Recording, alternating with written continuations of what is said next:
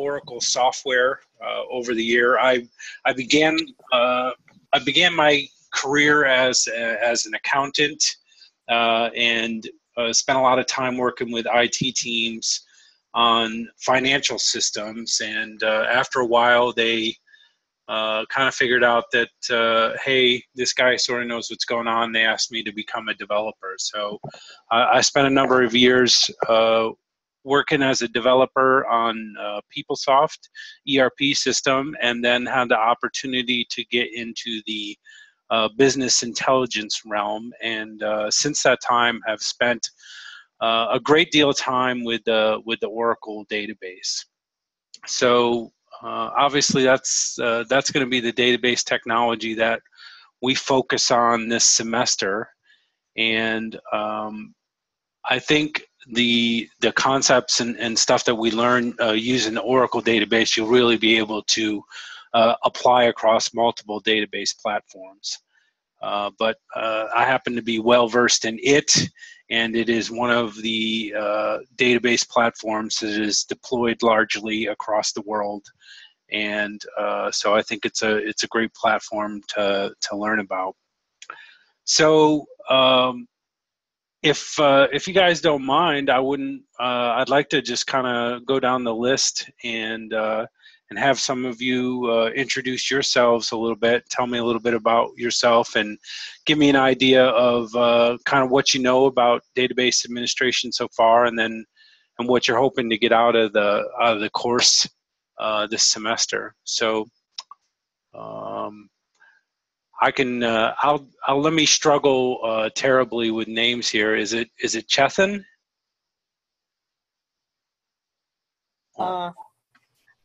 Hi, Atul. Yeah, hey, that's Chetan. Yeah, Chethan. All right, go ahead. Introduce yourself. Tell me a little bit about yourself and what you do. So I'm from India. I have been studying my master's in UNO. This is my second year, and I'm doing my management information systems. So related to DBA, actually initially I had worked for around just 6 months in a company as a trainee Oracle DBA. So I have a bit of touch on DBA tasks. Okay. Yeah. Great.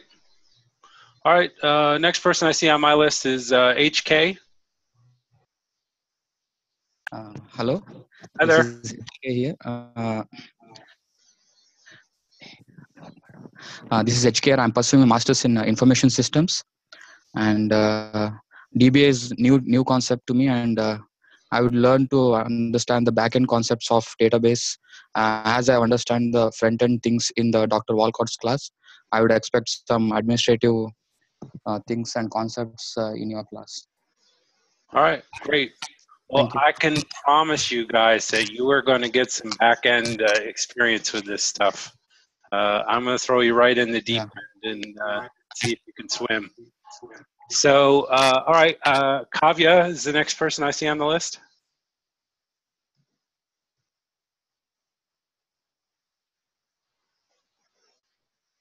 And I know some of you may or may not have your microphone set up, so I'll give you a second. And oops, there you yeah, go.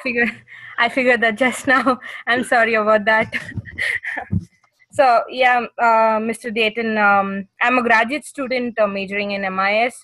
My previous database experience is just with Mr. Dr. Walcott's class, the database management class. And the reason why I enrolled into this class was to, try and dig deeper into databases and try and learn more concepts on the same. So I have worked on SAP before for about 2.5 years, but no proper database experience though. All right. Well, we'll get you some proper database experience, I promise. Perfect. Thank you so much. All right. Next person I see is it Mandeep?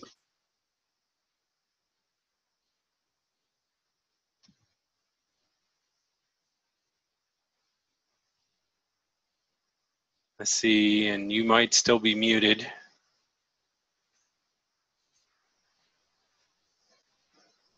Oh, okay. Mandeep says his microphone is not working, but he says he's pursuing his master's in MIS and has worked as a performance and capacity analyst for about 2 years and got a chance to work with the Oracle DB team and knows the basics of Oracle database architecture. Great. All right. So I think the next person I see is Parveen. Yes. My name is Praveen, and I'm a master student. Previously, I have some experience in the market research firm and working with some database tool like SQL Server, SQL queries, not more than that. And this subject is new for me, so working with the Oracle database. And I took last semester technical code class. I have some pretty experience of that class, not more than. That's it. Okay, great. Yep. All right, next person I see is Sunny. Hi, I'm Sunny Mukati, and I'm also pursuing MIS and Masters. And this is my last semester. I'll be graduating this fall, and I took this class out of interest because actually I have experience of data analysis and testing, but I'm more inclined towards database and such stuff. All right. Well, great. I love database stuff too, and actually sort of wandered into it for sort of pure interest of it, and have very much enjoyed being involved in database development and trying to convince DBAs to let people touch their databases. So I'm sure I'll bring that up a lot this semester. All right, last person I see here is TP. Hey guys, my name is Tim Flug. Okay. I'm getting my bachelor's in management information systems this winter, so this is my last semester here. I don't really have any a ton of experiences with database other than using like Microsoft Access for our capstone project a few semesters ago, as well, and a little bit of Microsoft ODBC at my internship. But other than that, I'm mostly just have an interest in it. Okay, great. Well, you know, I actually cut my teeth on Microsoft Access way back in the day when I was just trying to make my life as an accountant easier.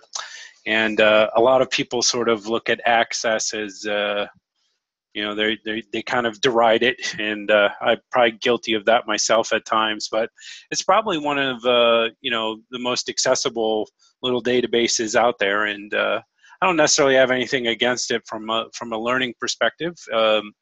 It is not an enterprise grade solution though, and that's typically where folks run into to issues with it, is when they try to deploy it like it is. But it's a great little tool. So that's great. I'm glad to hear that all of you are interested in learning more about databases, because I'm pretty passionate about them. I'm also pretty passionate about understanding that the database is a development platform. So a lot of folks seem to think that a database's only purpose in life is to store data, you know, and answer queries. And the fact of the matter is, it has way more power than that, and it is probably the most powerful development platform that any organization has, and also is typically the least utilized in that respect as well. So I hope to give you some perspective on that as we go through the semester. But first thing I want to do is just kind of help you figure out how it is to get one going and to start learning about it. So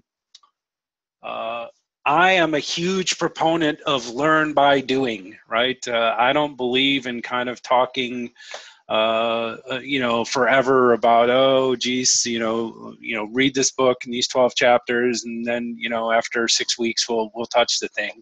I expect you guys to be have a database that you installed yourself up and running inside of a month, and really your first assignment, which is due here in less than 2 weeks, is going to be getting the base platform that you need to install a database on up and running utilizing Amazon Web Services.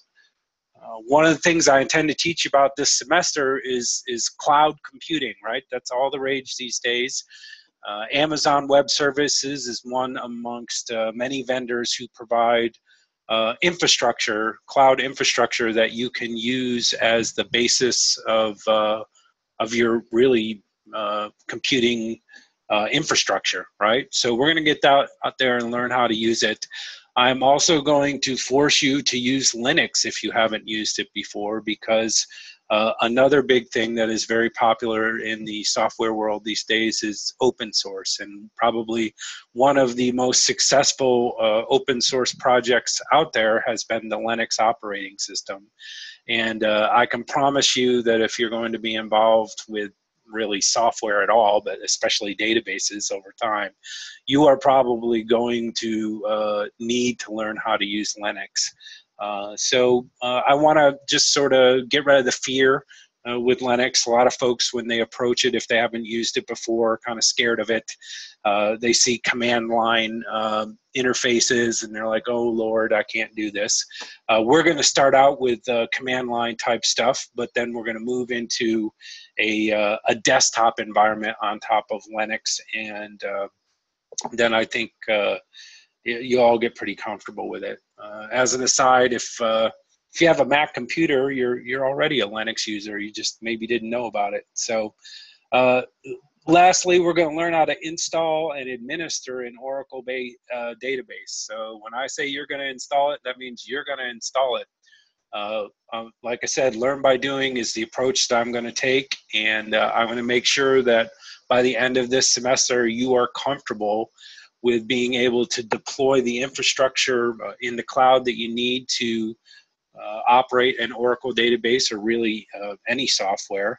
And then I'm also going to make sure that you're comfortable with installing and really getting in there and messing with the database, right? Because the way that you learn how to use these things and the way that you become a professional is just messing around with it. So you're going to get your hands dirty, and we're gonna dive right in starting tonight with this stuff. So how to be successful this semester? The biggest thing I'm going to tell you is start fast, right? The first two assignments are going to be getting your Amazon instance set up, and then the second assignment is going to be installing a database. All of your other assignments will be 100% dependent on you getting the first two assignments done. So if you can't do the first two assignments, you're going to be hosed. But you can do it, but you don't want to mess around and wait for the last second to get these done. The other thing about the first two assignments in this course is they're going to compose like 40% of your grade. So you want to make sure you're successful with these. And basically, if you can get your database up and running on Amazon Web Services, then you're going to get all the points for that 40% of your grade.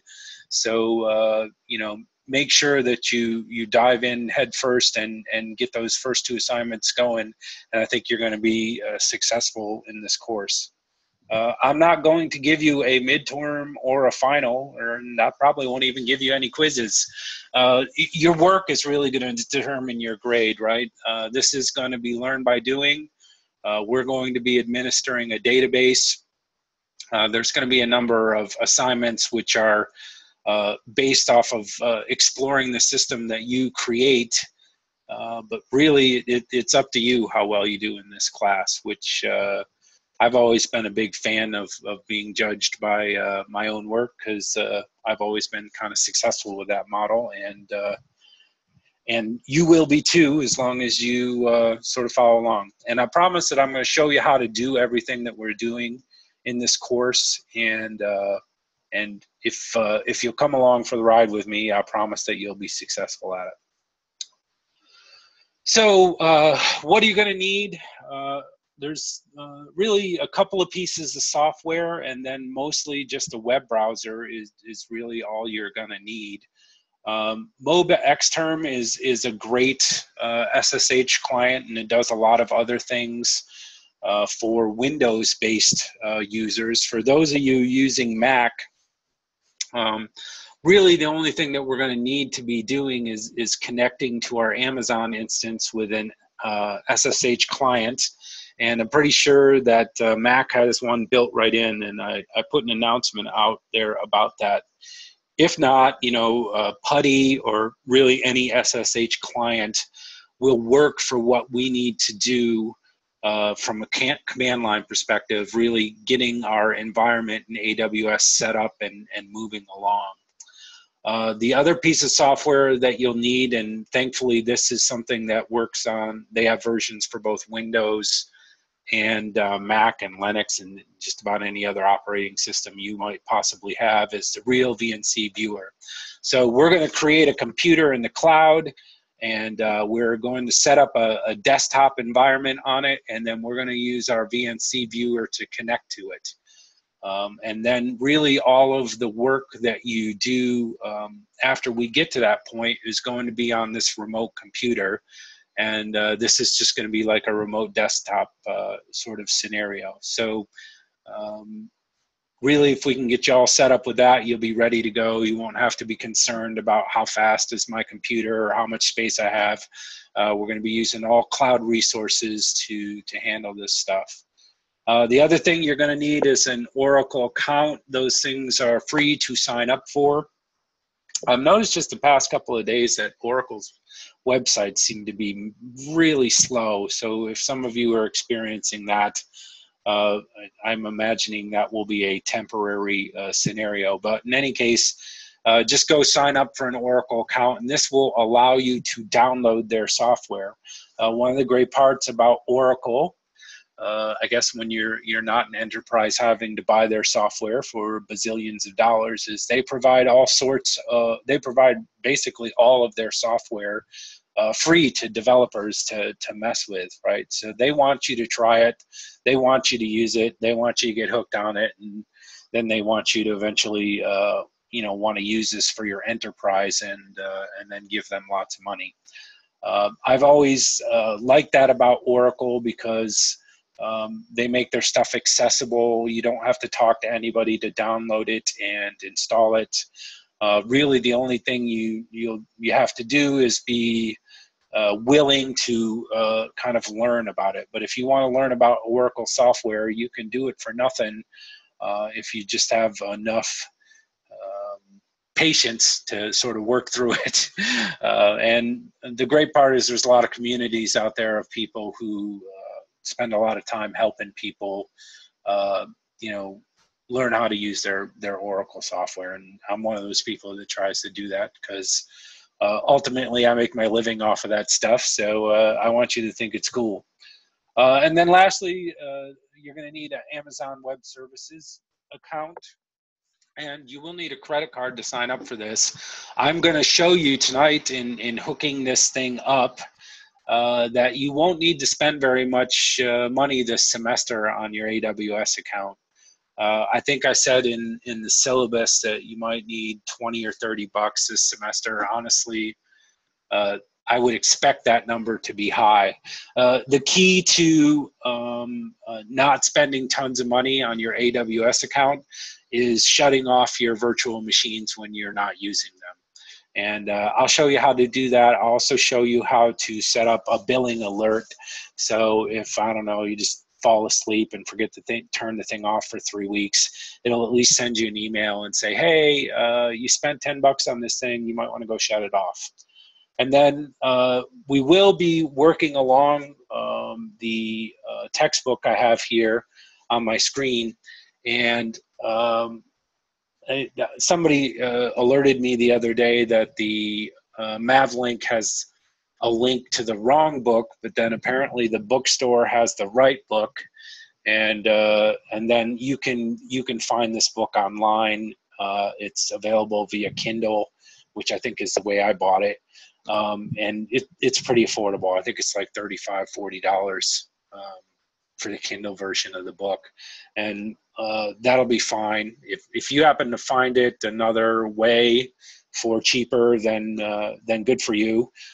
You will be needing the book though, because we're going to do a lot of stuff out of it. So it's important that you get it. So the big thing to realize is we're going to be using the 12C version of the Oracle database, which is the latest and greatest version of it.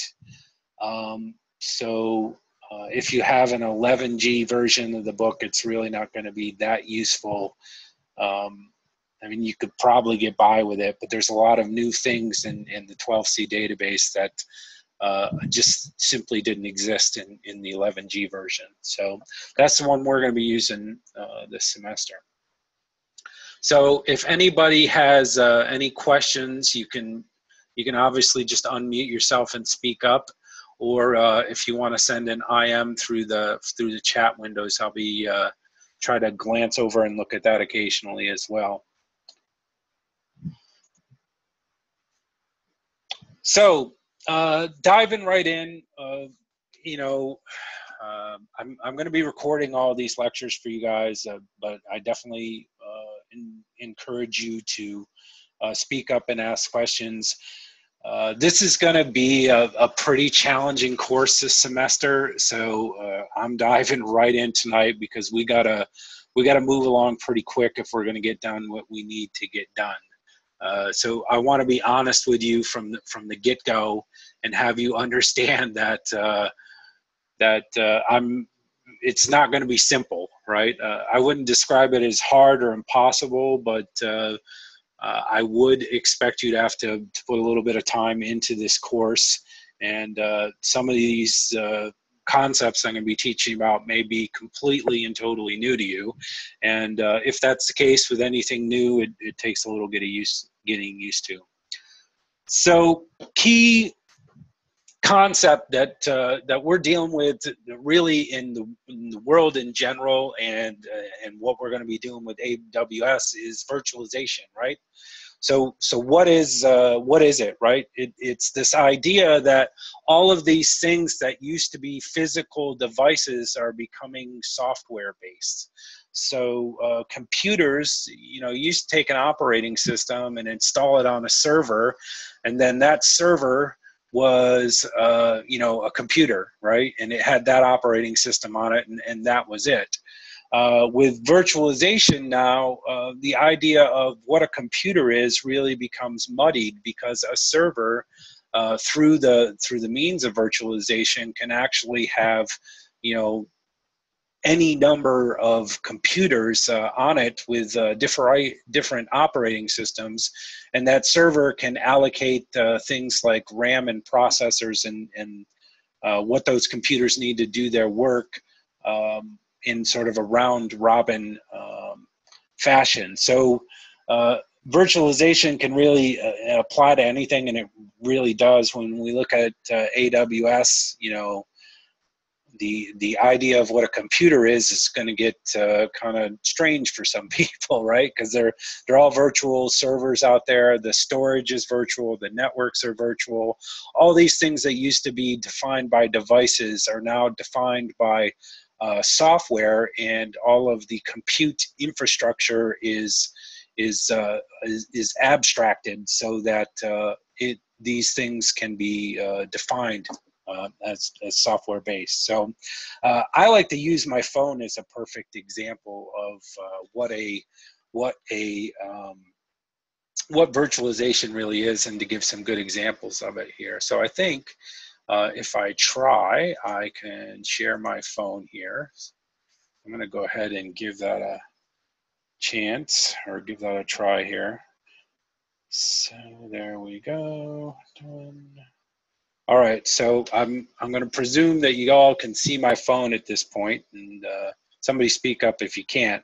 But if we look at this iPhone here, right? Look at all of the things here that have kind of been virtualized right off the top. I mean, at the top left corner, I've got a clock, right? This thing has been virtualized, and you can see, hey, there's a stopwatch when I was running at the gym tonight, and this is now software defined. Music, radios, DV, what we used to use to play music is now software defined. Cameras are now software defined, right? There's the physical thing that used to be a camera basically no longer exists. DVD players, this thing will do that. It also is a television now. I can play Cox cable on it and basically watch TV on my phone. If I look at my extras here, it has a compass on it, right? And this used to be a device. It has a voice recorder. All of these things are examples of virtualization and things that used to be a calculator, things that used to be entirely device, physical device driven things are now defined by software. The same thing is happening with computers in general, and then data centers, and really all of the infrastructure that goes into having an enterprise enterprise data center. These things are all being virtualized. So it's a very important concept to understand, and it's the basis of a lot of the things that we do today in IT and in working on enterprise software. So I'm going to go back to sharing my PowerPoint presentation here. So, what are the key properties of virtual machines? One of them I kind of already touched on, right?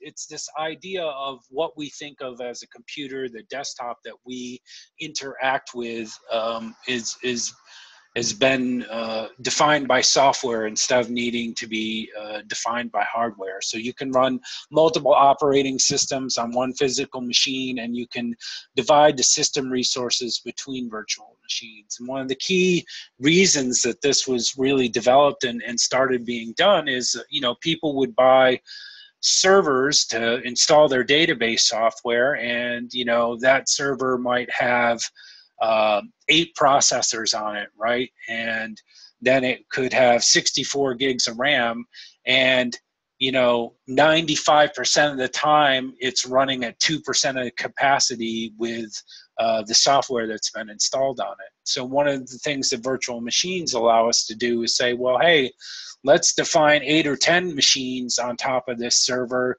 and we can get a much greater utilization out of our hardware resources, and we can divide those system resources between the multiple virtual machines running on top of it. And this allows us to really get a great deal more out of the physical servers that are used in data centers. The other great part about it is isolation. So I can have a virtual machine on a server. You can have a virtual machine on the same server. You can do something horrible to your virtual machine, completely faceplant the whole thing, and it doesn't matter. It has no effect on me. That virtual machine is isolated, and whatever's going on one doesn't necessarily affect what's going on the other. And it's possible with virtualization software as well to, define how much of the resources that any given program or virtual machine can consume, so that we can make it so that what you're doing doesn't affect me and my virtual machine. So probably one of the most wonderful things about virtualization, and why I'm such a huge fan of it, I use AWS all the time, and then I also have VMware installed on my laptop, is you can save the state of your virtual machine to files. So why is this handy? Because, hey, I'm going to get an operating system all set up,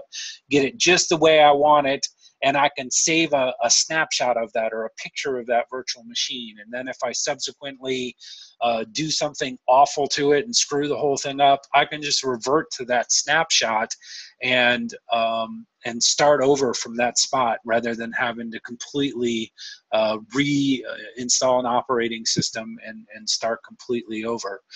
This is also great for fault tolerance. If something goes horribly wrong with a machine that you've got all set up, and you've got a backup from last night, you can just say, hey, revert to that state of the virtual machine and start from there.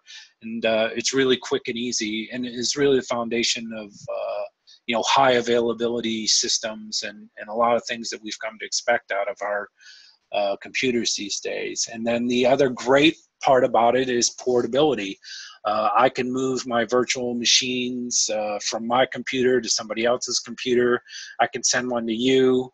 I can move one up to Amazon or Azure or any of the other cloud providers out there that have the ability to do these type of things. So it really makes the idea of a computer very portable, right? I can move that thing around, and I'm no longer dependent on a particular piece of hardware to run my server anymore. So if I'm sick of using the laptop I have, I can save my virtual machines off to some external device, buy a new laptop, install the same virtualization software on that one, stick my virtual machines back on it, and I'm ready to go. So I'm no longer dependent on a physical machine to run my software anymore. And that is a wonderful, wonderful property of virtual machines. So if you haven't started using virtual machines, I would highly recommend it.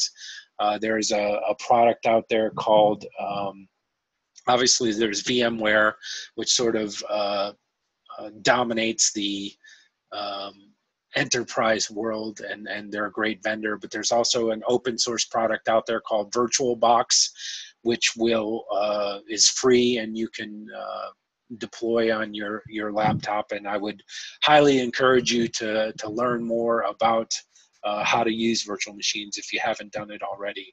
I'll also tell you, you will learn a lot about using virtual machines on AWS this semester as we go along. So, what is the cloud? We hear cloud all the time, cloud, cloud, cloud. Everybody's got a cloud, public cloud, private cloud, hybrid cloud. It's all over the place. And in reality, it isn't necessarily anything new.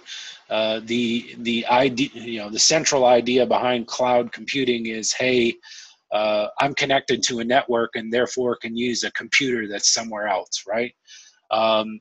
Virtualization and a lot of other things make the idea of using a computer sort of not even all that relevant anymore. So the three primary types, and I'm sure you guys have heard about this before, is software as a service. A lot of great examples of that, just about all of your social media apps. Office 365 is a great example of that.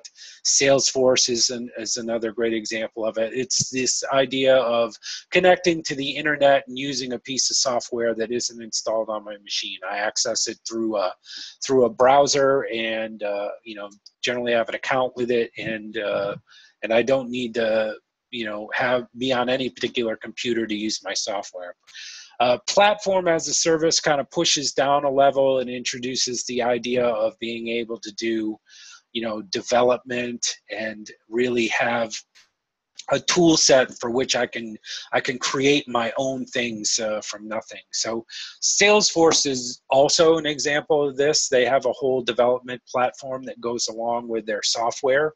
Office 365, if you look at the SharePoint product that they offer out there with it, that's a development platform, and there's an unending list of these type of things. And the lines between software and platform as a service are not drawn in clearly. I mean, all of these things are kind of muddy, but we're trying to just kind of understand what we have. And then the last one, and the one that we're really concerned about this semester, is going to be infrastructure as a service. So Amazon Web Services, Microsoft, Azure, Google, Oracle, these are all your sort of big players, with probably AWS and Microsoft and Google being pretty far ahead. Amazon being the sort of big king of everything. They've been doing it longer than everybody, and frankly are I think probably still better at it.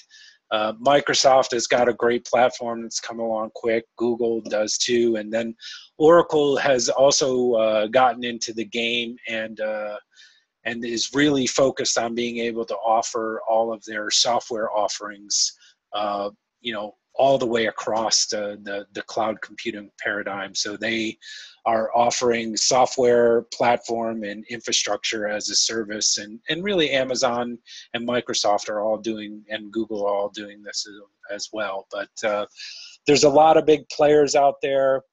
You know, pick your favorite flavor. I'm a big fan of AWS because it's simple and cheap, and I'm just kind of used to it. So that's what we're going to be using this semester to do what we need to do.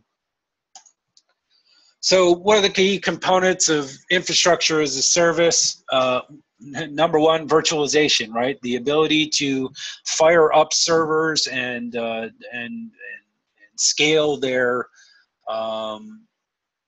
resources, their compute resources. You know, I can adjust the RAM or compute, you know, processors that are being applied. I can, you know, copy my servers across multiple instances.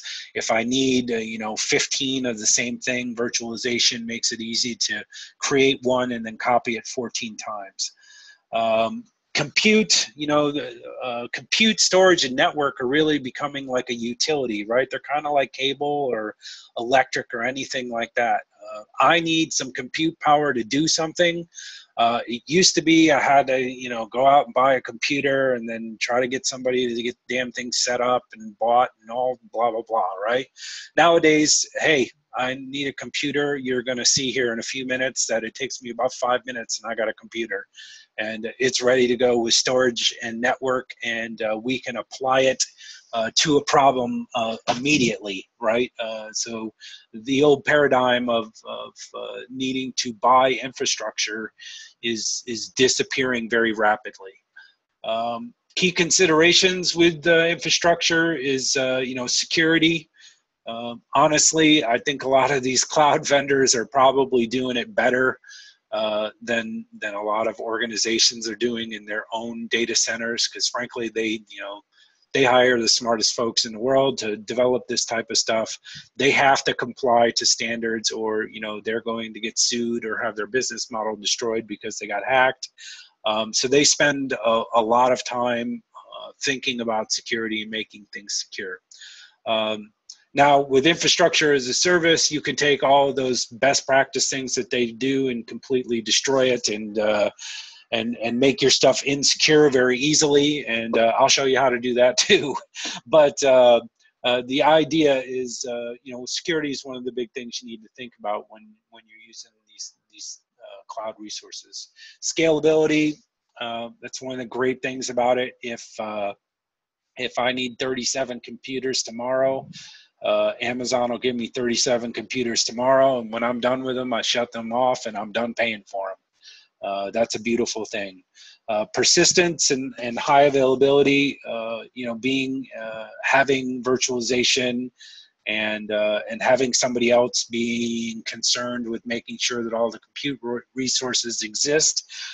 Everything is being backed up, and that type of stuff means that it's easy to persist your compute instances and make them highly available because you know, your vendors are handling that. And then from a cost perspective, it's not free, and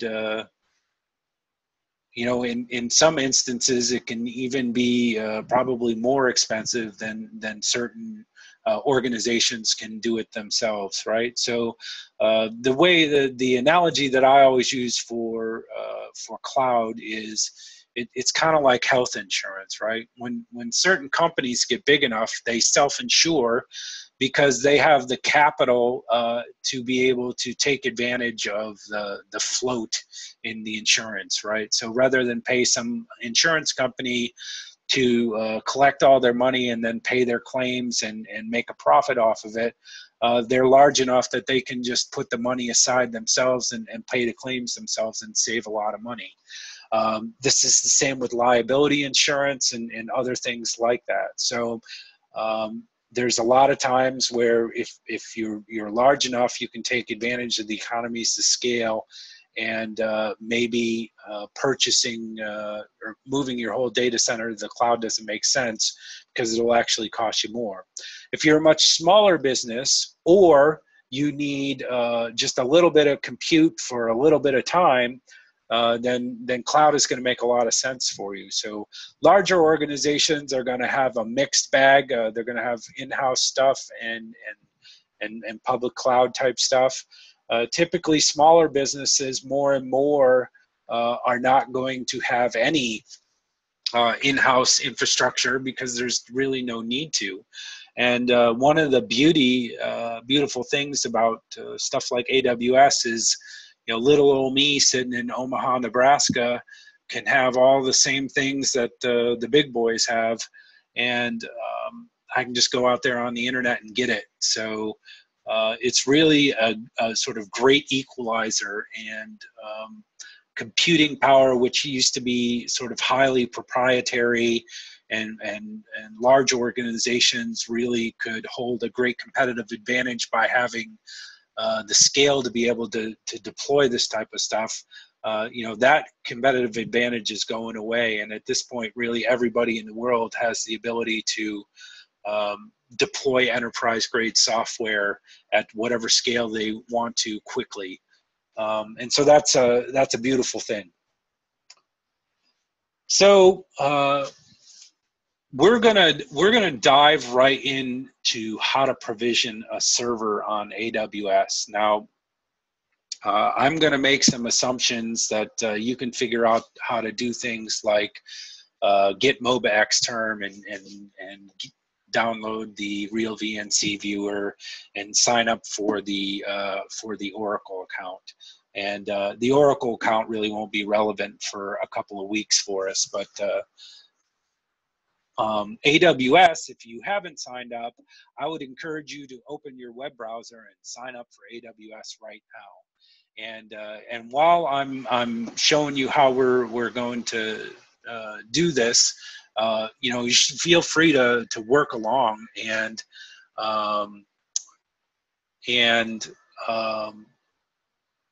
you can ask questions as we go along. I'll probably go a little faster than you might be able to, but you're more than welcome to sort of treat this a little bit like a lab and work along as I'm going too. So I see a question here in the chat window, and it says, hey, can you give us an overview of OpenStack virtualization project? And does OpenStack work similar to VMware? So yeah, I mean, I'm not going to pretend to be an expert on how OpenStack works, but my understanding is OpenStack really goes a little bit beyond VMware in the sense of OpenStack, from what I understand, is kind of the foundation for a lot of how these vendors are deploying these virtualization platforms, right? So it's really a stack of tools for being able to deploy a cloud, either or private or public. I'll be happy to maybe take some time next week and dig a little bit farther into that. And another important concept that I want to mention to you guys, even though we won't necessarily be doing much with it or anything with it this semester, is the concept of Docker. And Docker is sort of like the next generation of virtualization. So right now we think about a virtual machine that we install an operating system on and then we deploy on top of a server.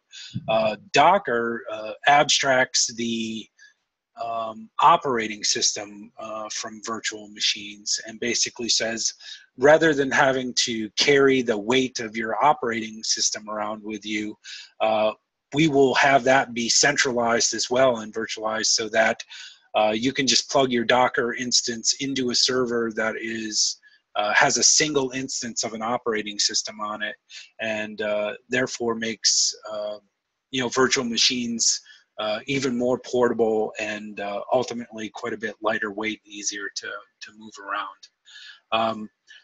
I will definitely come back to OpenStack and some of the other stuff that composes that, and some of the key differences between that, VMware, and I'll bring up VirtualBox as well. We can talk a lot about a lot of the virtualization stuff that's out there. So, all right, so here is the point where I am going to depart from our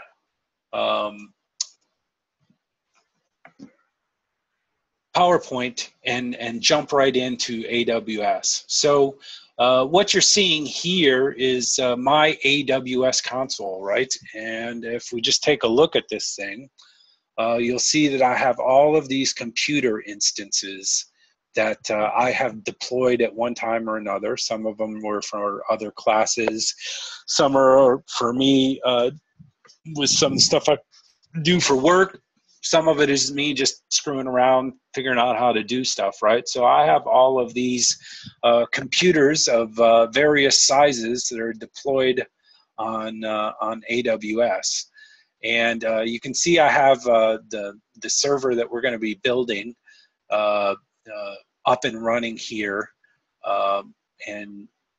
You know, I've got it tagged as my fall 2016 thing. And when we click on this, we'll see down below this concept of virtualization really starts to come in.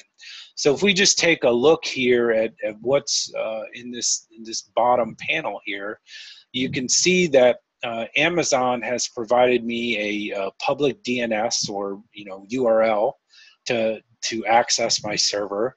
They also give me an IP address. There is a private DNS and IP address that I can use inside of the Amazon infrastructure to communicate in between machines. You can see I have a number of storage devices down here that are connected to my machine.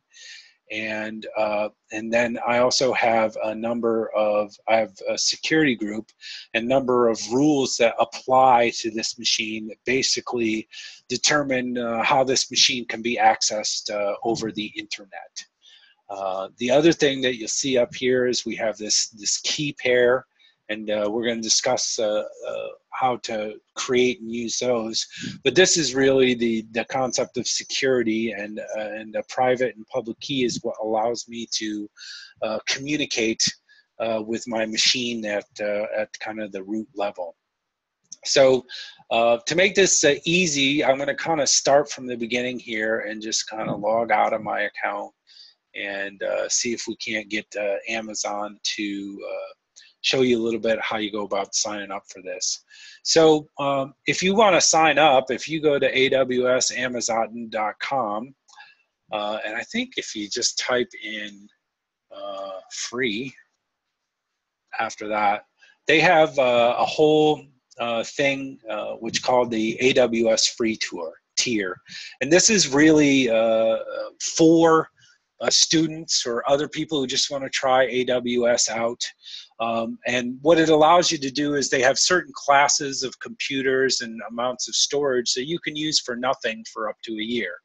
And you can see down here where they talk about the usage that they will allow you and the various things that you can, services that you can use basically for nothing for a period of 12 months. And then they list software and all sorts of stuff that you can use. And if you're doing some, just sort of one person type stuff, this is great. And I've used the heck out of it and actually exhausted it. It will require you to give them a card, a credit card either way, so that you pay for the stuff that's not on the free tier. And sadly, the install that we're going to be doing is not going to be on the free tier machines, but I can promise you they will not be expensive. You will have to try hard if you're only installing or creating the server instance you need for this class. You will have to try real hard to spend $5 a month on it. Amazon is amazing from that perspective, but they will also allow you to gear up to whatever level of compute resource you need. So it can get expensive quick if you are deploying way over deploying resources that you don't need. And if you also forget to turn those way over deployed resources off. But I promise I will not lead you astray, and you shouldn't have to spend too much money on this semester. So, click this link, sign up for an AWS account. I'm not really going to walk you through that. It's pretty self-explanatory. Tell them who you are, give them an email, give them a credit card, you're ready to go. Once you do that, you will be able to sign in to your AWS console. And I got all sorts of user accounts for this thing. I'm just going to use my base user account and sign in here. So once you sign in, you should probably see something that looks just like this. And you'll notice that Amazon has a boatload of offerings out here. So the ones that we're going to be primarily concerned with is EC2, which is their compute utility, virtual servers in the cloud. We are going to be using their Elastic File System, which is basically their cloud-based storage. And then, we're kind of touching on the VPC component as well. But you'll notice if you walk around here and play around with this, there's a whole slew of other things out there. So they have the Docker service that I just mentioned to you guys. They have a container service for that. They have the ability to basically build applications and forget about the infrastructure entirely and just let Amazon manage the compute resources that your application needs at any given time to run your app in the cloud. And then they have Lambda, which I'll let you explore, but it's basically being able to just put code snippets out there on the internet and allow them to respond to events, and Amazon takes care of making sure that there's a computer to run it for you. And then they have a whole slew of other things, all sorts of storage things. S3 is just basically a bucket to dump stuff in. If you have stuff you just want to archive, you can dump it into Glacier, and it's very cheap. And as long as you don't need it quickly, you can just dump it in there, and they'll preserve it forever. They have the ability to deploy databases without you being concerned with having to install software. It completely auto magical. And I would encourage you to go out and play with that, although we're not going to use it. Then they have their own database and data warehousing database called Redshift. Very affordable compared to what you'll pay for other things. And then just a whole slew of development tools for you to be able to pretty much do whatever it is you want to do off of their cloud infrastructure. So I would highly encourage you, if you're into this type of stuff, to go poke around, figure it out.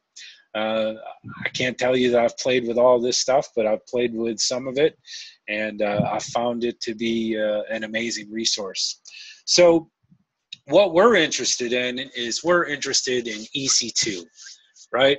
So if I click EC2, it's going to take me into EC2 dashboard. So one of the big things you're going to want to kind of look at immediately and pay attention to is this concept of region you see over here. So what this means is, hey, what data center are my computers working out of? Now, if you're here in Omaha, I typically use the West region. I found that one to kind of be the best one for me, and seems to be pretty responsive. And I like to keep all my instances in one region, because if you don't, you start paying the cost of communicating across data centers. So it will always be cheaper for all of your applications and servers and EC2 instances to be running in the same place. Now, the other great part about this is they give you the ability to replicate servers across multiple regions, so you can put them closer perhaps to the people that need them. So, you know, pick a region that you're happy with. I recommend Oregon. I don't particularly care what you do. I'm assuming these data centers that are across the world will be somewhat slower than the ones that are closer to you. So if you're here in the US, I would assume you want to use one of these US-based data centers. So you can see I've got a running instance already, which is that area I showed you initially. But the big thing that we're going to be concerned with is this launch instance, right? So this is where it all starts. If I come in here and I click this button, and you are going to come in here and click this button, it's going to ask me, all right, what do you want to do? We're going to create an Amazon machine image, or an AMI, right? This is a virtual server in the cloud on the AWS infrastructure. And you'll see that there is a whole pile of these things that you can choose from. Some are pay, some are free, some are free tier eligible. If you've ever wanted to play with any of these operating systems, well, this is how you do it, right? Some of these are rent the stuff by the hour type stuff. So you can pay for the licensing just while you use it. There's tons of options out there. The other thing that and what we're going to need is community AMI. So the good people of the world go out there and provide AMIs that have particular types of software already and operating systems already installed on them. And we are going to be primarily concerned with an Oracle Linux. And before we sort of dive into that, I just want to pop back and talk about quickly, you know, okay, we're going to be using Linux, right? So what is Linux, right? If we scale through a bunch of these slides here quick. Linux is an open source operating system based on Unix, which is a proprietary operating system, right? So for a lot of your mainframe, big compute type server environments, there's a number of vendors who created proprietary operating systems, you know, referred to as Linux. And these cost a lot of money, right? So eventually somebody came along and said, hey, you know, I'm going to just rewrite this operating system from the ground up, and I'm going to make it like Unix, but I'm going to make it open source and free, right? And so it's gained a bunch of popularity. More and more Linux is being used all over the place, especially as virtualization and other you know, cost-saving trends have proliferated. Many websites out there in the world are using it. I think I saw a thing the other day that said that something like 67% of known websites were using either Linux or Linux-like operating systems, right? So it's becoming highly popular. And although our Oracle database will run on Windows or Linux, and a number of the Unix operating systems as well, Linux is kind of generally considered the preferred OS, and Oracle has its own Linux distribution, which we're going to be using, right? So if I go back to our AWS console, one of the things you'll notice about if we were to look up Linux, there's a bunch of different flavors of it, and because it is open source, a lot of folks are able to produce their own version of it. So if we look over here on the left side, we'll see that Amazon has a distribution of Linux. And these are CentOS, Debian, Fedora. These are all like Linux operating systems here. Red Hat, Ubuntu is very popular. We're going to be concerned with Oracle's distribution because Oracle produces their own version of Linux so that they can distribute put their software on it, right? Now, Oracle software will run on a number of different Linux distributions, but one of the things Oracle does with their distribution is offer support for it. So for what is basically a pretty cheap fee, you know, I want to say a couple $100 a year for your server, you can sign up for support for Oracle Linux, and then if you have a problem, you can call their support organization and they will help you. Right, and Red Hat's sort of the same thing too. Red Hat has a deal where you can sign up for support, and then they will support you on that operating system.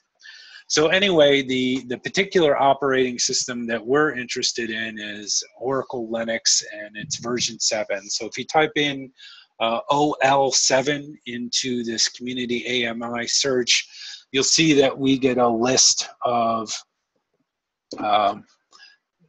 the most recent community AMIs that have been produced for this. And we're going to use the most recent Oracle Linux 7 Update 2 for x86 64-bit architecture server using the HVM, because this is the one that really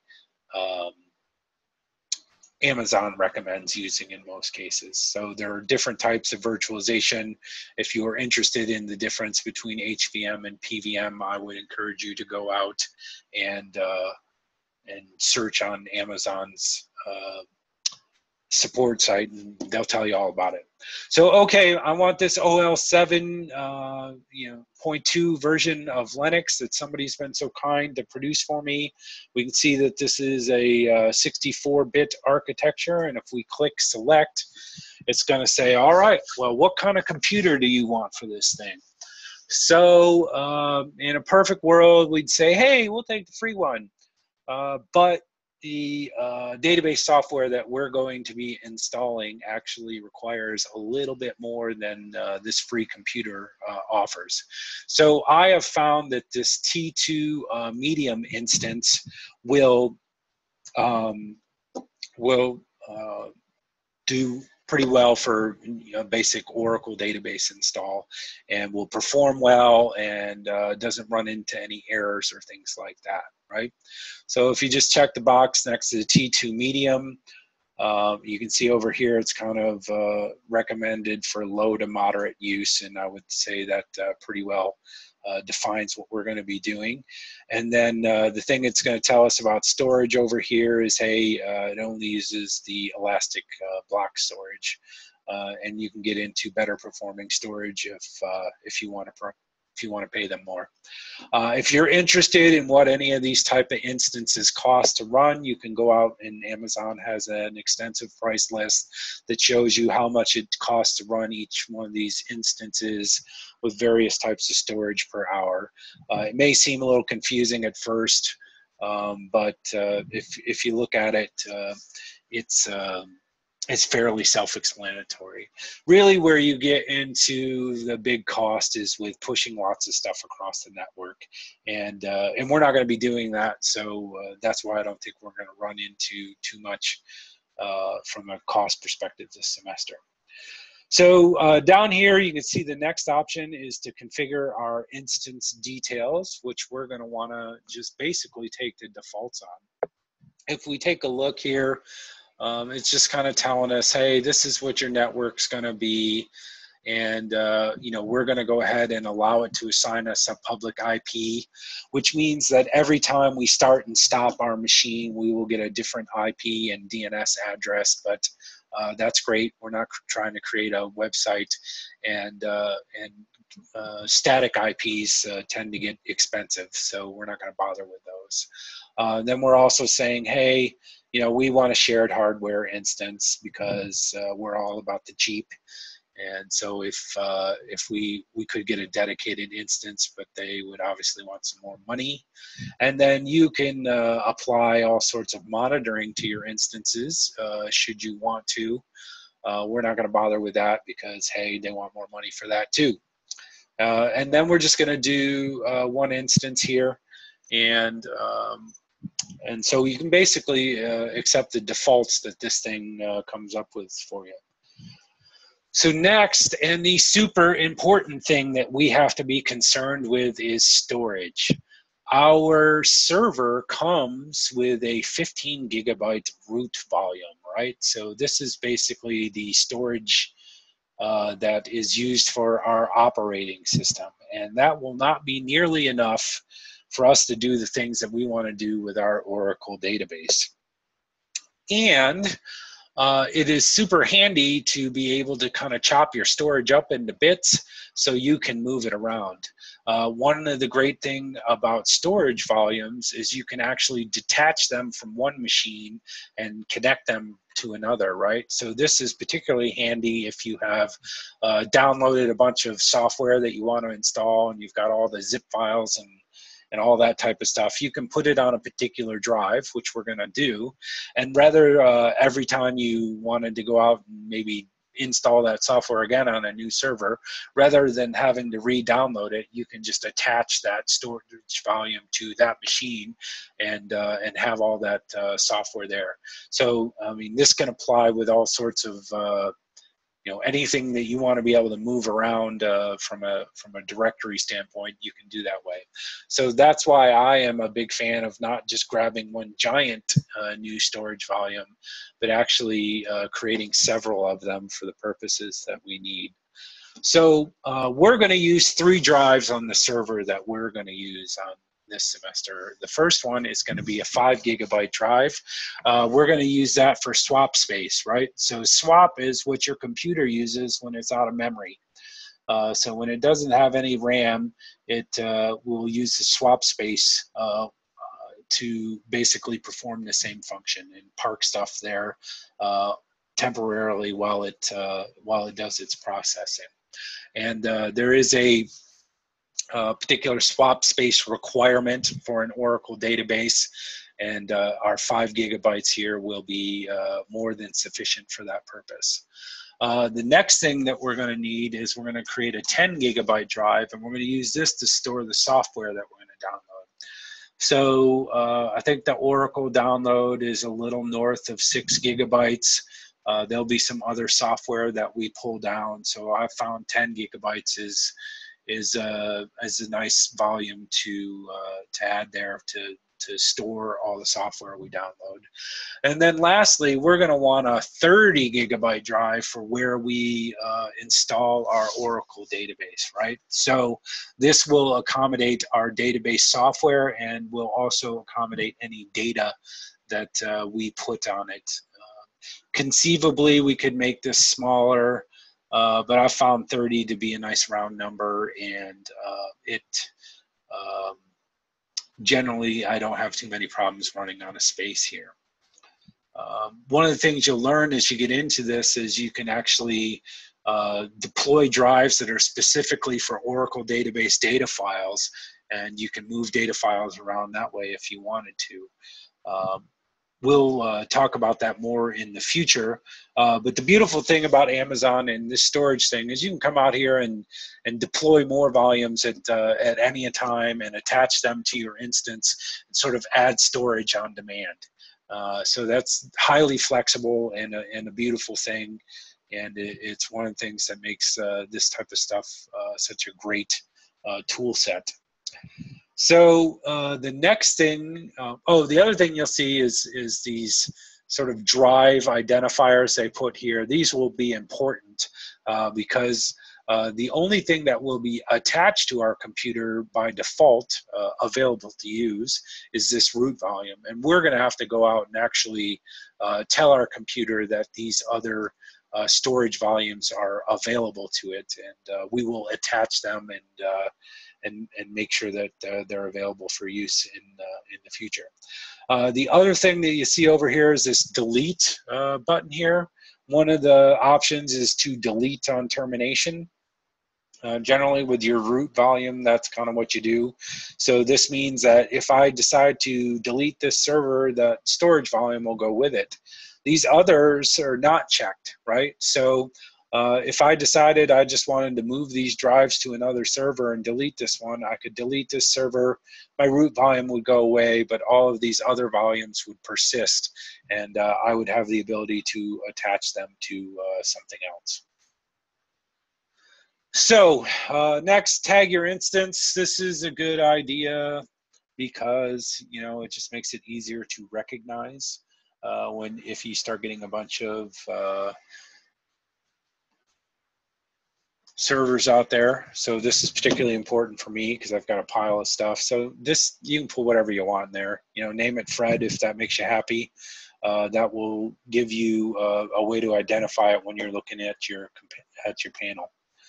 So here's where we get into networking, right? So you can see right here that by default, it opens up port 22, which, by the way, is how you connect to your machine using SSH.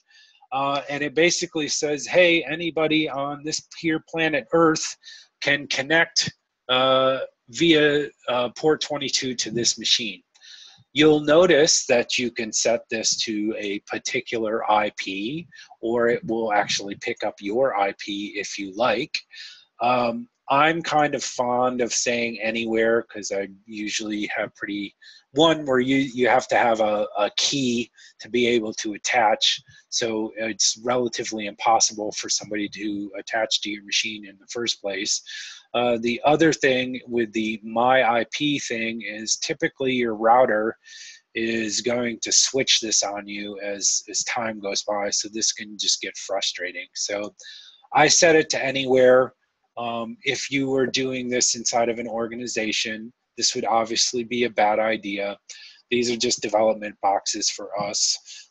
Should somebody do something horrible to it, then I would say that they got too much time on their hands.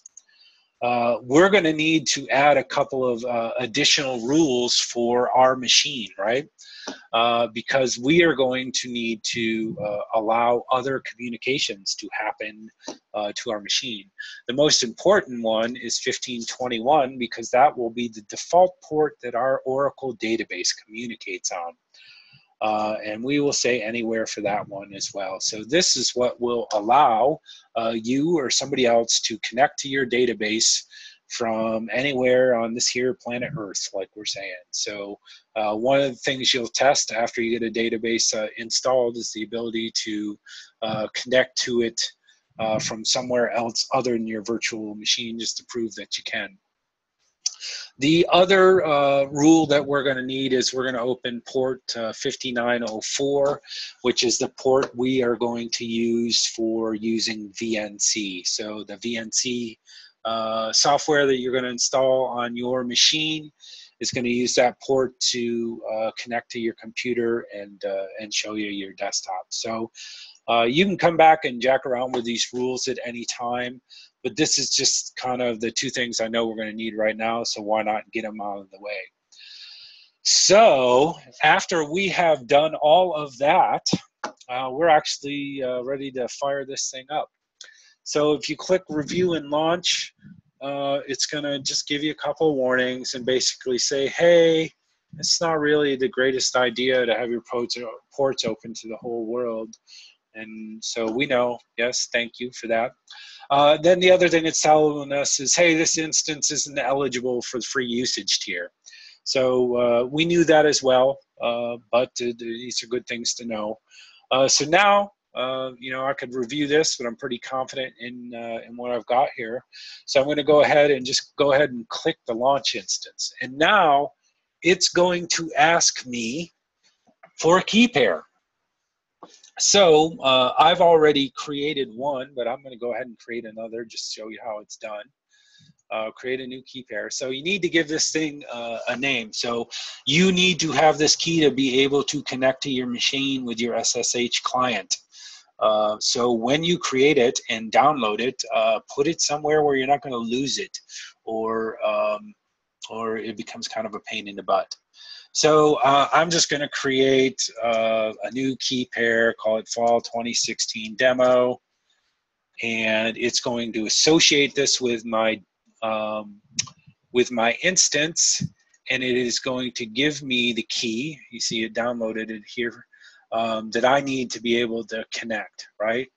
And so I recommend maybe not leaving it in your downloads folder and dragging it off somewhere that you need it. So if you look, if we look here at my local machine, you can see it dumped it in there. I'll just drag this key file over to my directory that I'm using for this course. And then there you go. So now we say launch instances, and it's saying, hey, I am working on firing this thing up for you. So if you will be patient and just give me a few minutes, I promise to create you a brand new computer.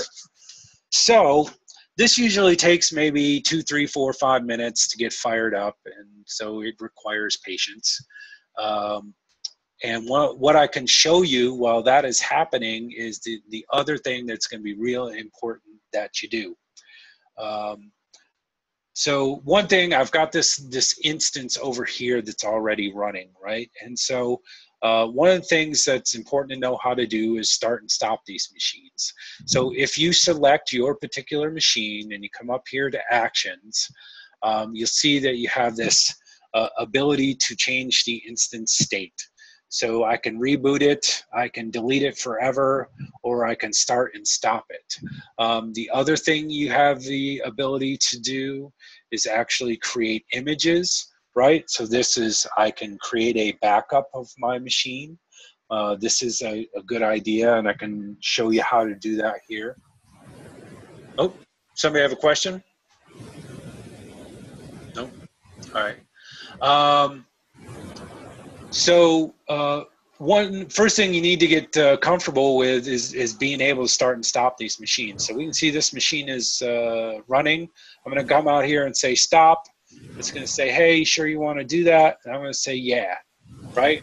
And so now when I stop this thing, I am, once it is stopped, I am no longer paying for the compute power it uses. And this is the beautiful part about Amazon. So if you leave your machine on all the time, you will be charged for it all the time. If you shut it off when you're not using it, you will not be charged for it all the time. Now you still have to pay a little bit for the storage, but honestly, it's something like 5 cents a month per, or 2 cents a month per gigabyte or something, right? So it's ridiculously small amount of money for the storage. So really it's the compute and networking that will add the costs up. If you remember to shut your machine off, I promise you, you'll never have any problems. Now, the other thing to do to protect yourself from yourself is you're going to want to actually set up a billing alarm. So if you come over to your username and go to billing and cost management, you can do what's called setting up an alert. Now, this is going to switch the region that you're in. So just be aware of that when you go back to find your machines.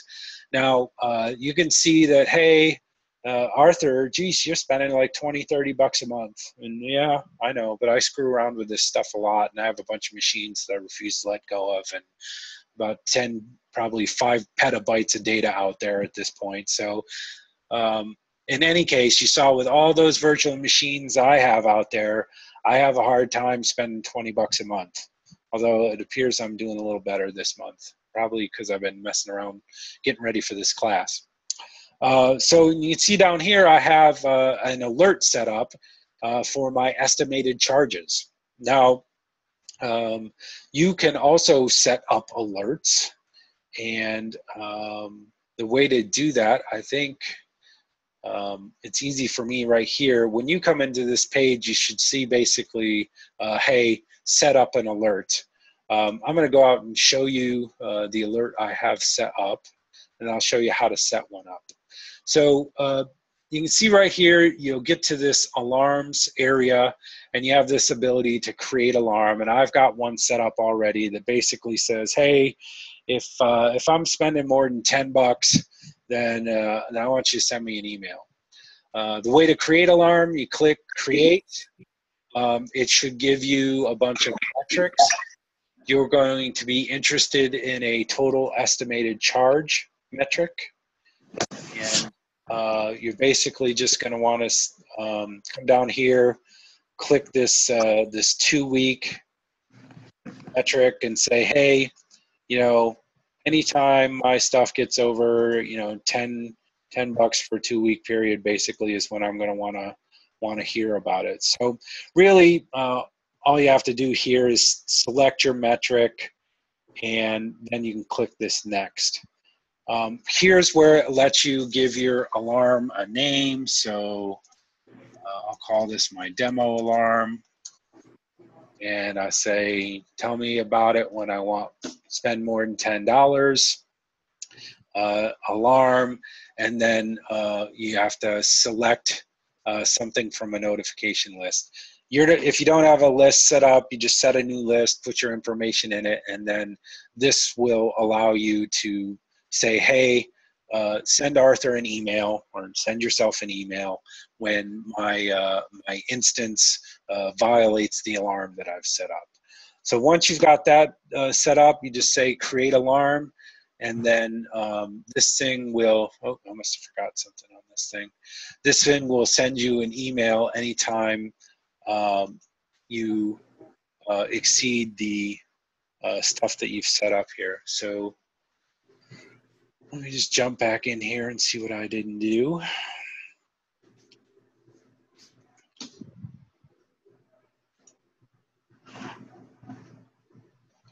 Probably just didn't pick up my, I may not have saved my notification here.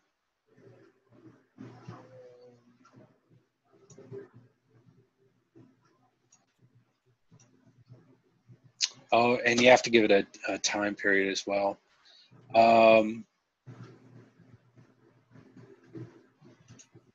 There you go. So I'm going to set this thing to maximum alarm notification. That should pretty much do it.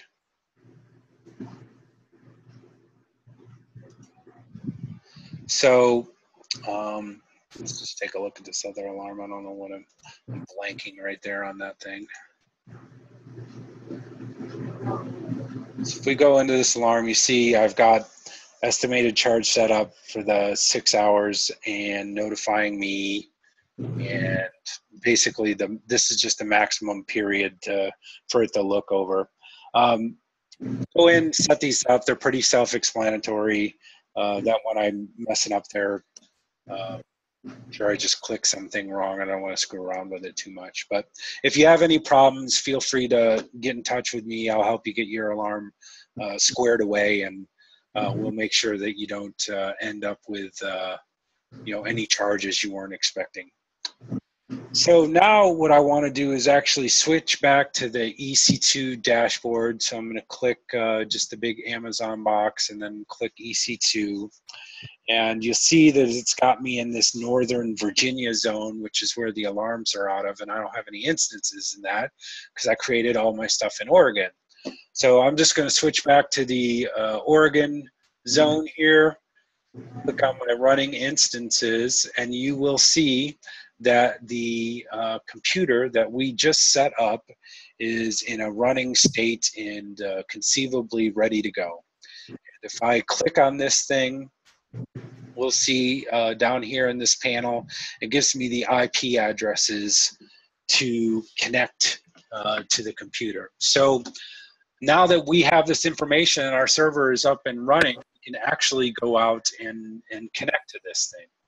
So I'm just going to drag my AWS panel over here, and then I'm going to fire up MOBA Xterm. And I'm going to bring that over here as well.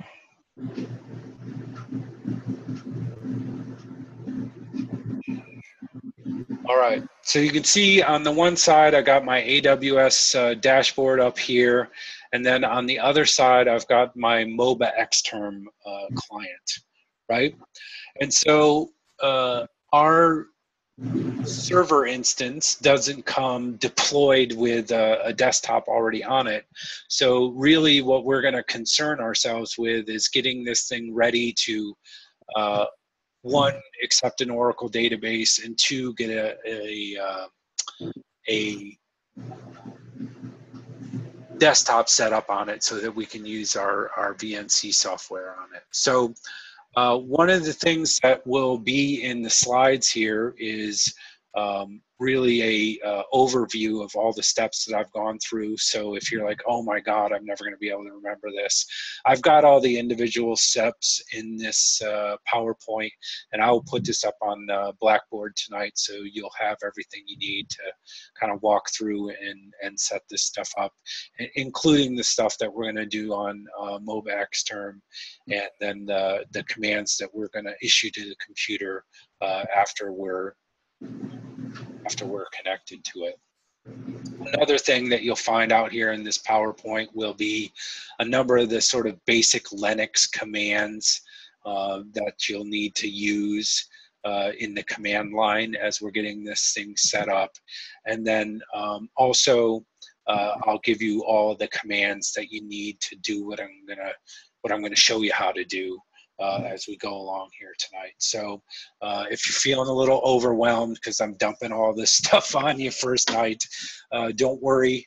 One, I'm going to give you all the stuff you need to get this done, and then obviously I'll be here to help you if you have any problems getting this thing set up.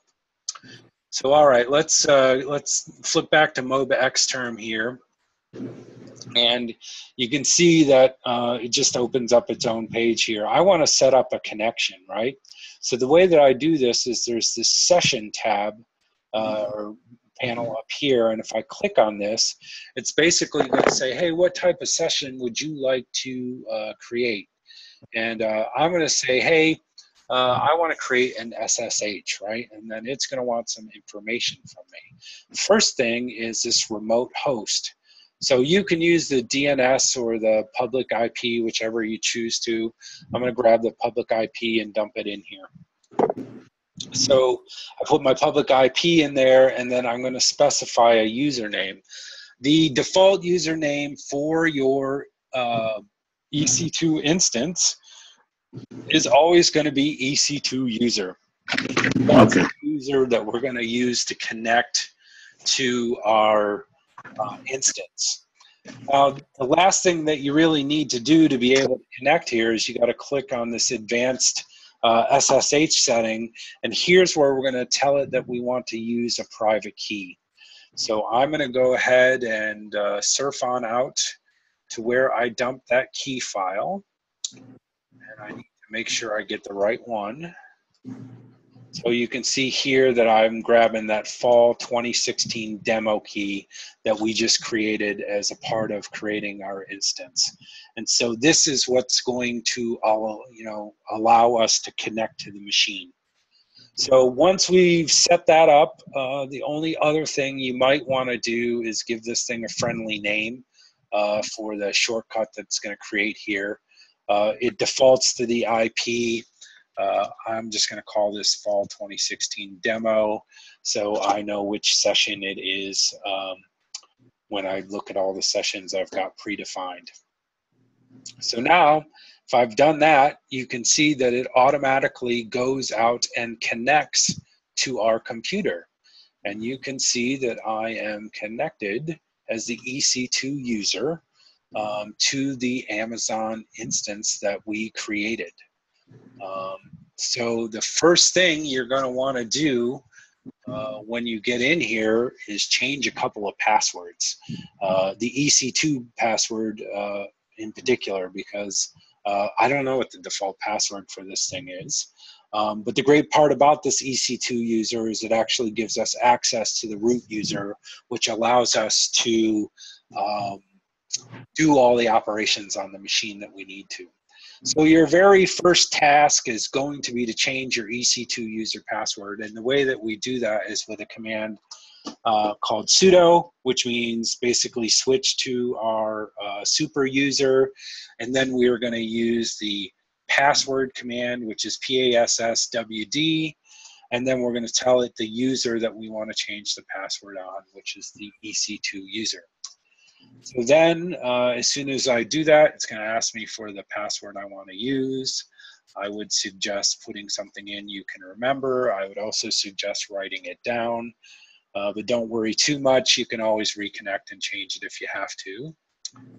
And then it's going to want you to put the thing in twice. Let's see if I can do it successfully. And all right, that's all there is to it. You now should have been able to change your password to something that you know what it is. All right, so that's the very first task upon logging in. Now, the next task that we're going to do is we're actually going to start diving into getting this machine ready for our for what we want to do with it, right? So in order to do that, there's a couple of things we want to do.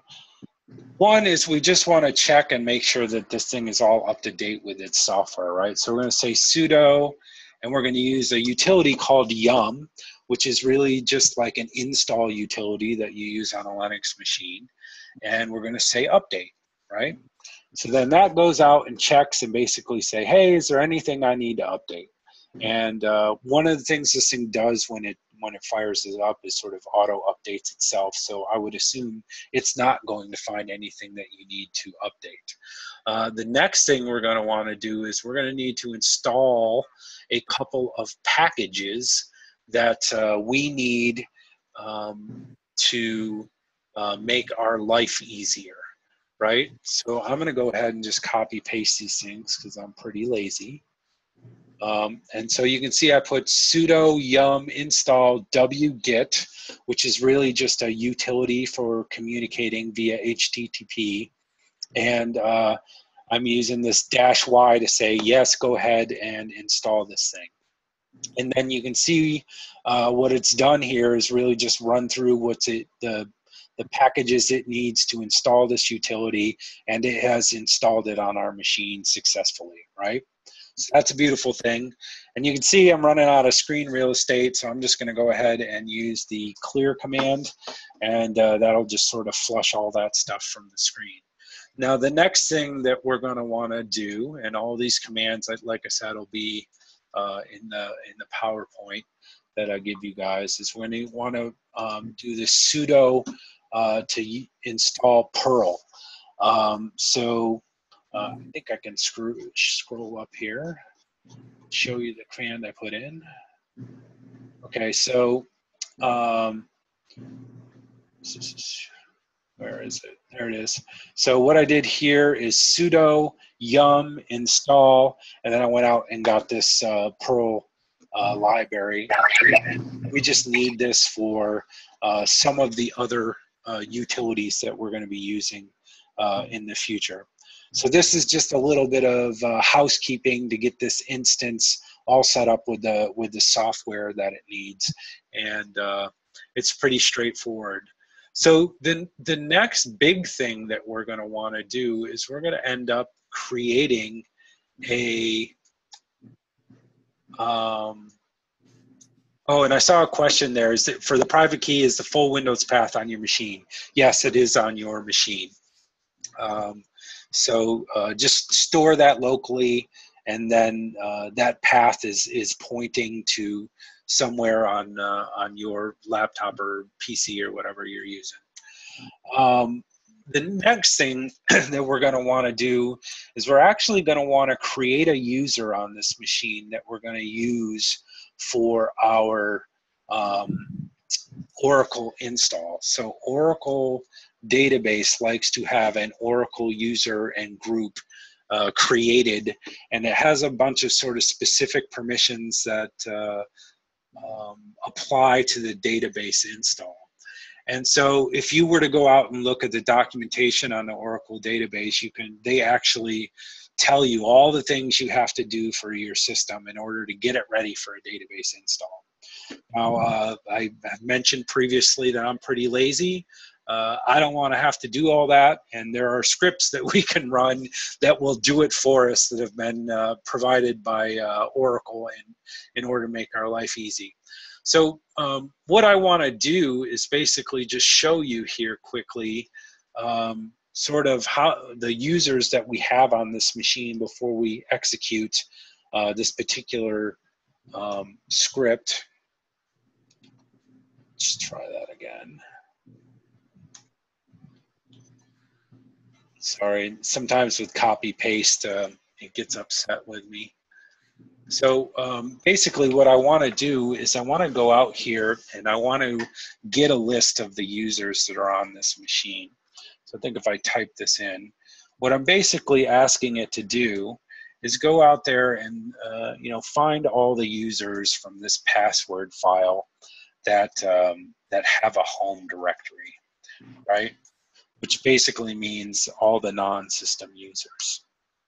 So you'll see if I execute this command, this get end password, and this is just a little utility, it'll go out and tell me, hey, I have this EC2 user, is the only sort of non-system user that's out there so far, right? And if we were going to go out and look at the groups, I've got another little command here using the same get ent utility, and we could say get the groups, and when I use this grep command, it's really just a means for limiting the results that we return from what we're searching for. And what I'm going to do here is just basically tell it to get me all of the groups that are not system groups, and the way I'm going to do that is just using a little bit of regex, and I'm going to try and be lazy and just paste the rest of this in here, and these commands will be in here, and I don't expect you to necessarily understand these commands or have a great deal of feeling like you need to really get to know this stuff. I just putting it here for the purposes of showing you the users and groups that exist on the system here.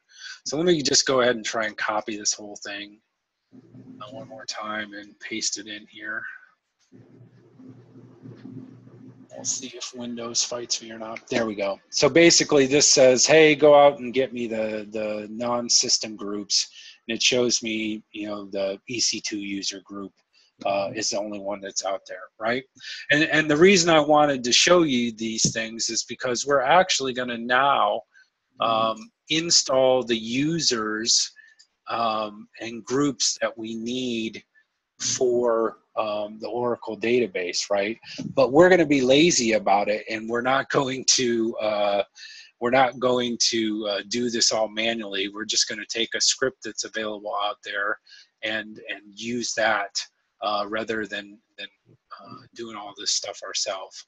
And if I flip back to my PowerPoint here quick, you can see here's the commands I just executed, and this sudo yum install Oracle RDBMS server pre-install script is the one that we're going to install, and this will go out and get all the dependencies the Oracle software has, install the users and groups that need to be on the system, and make it so that we have what we need in order to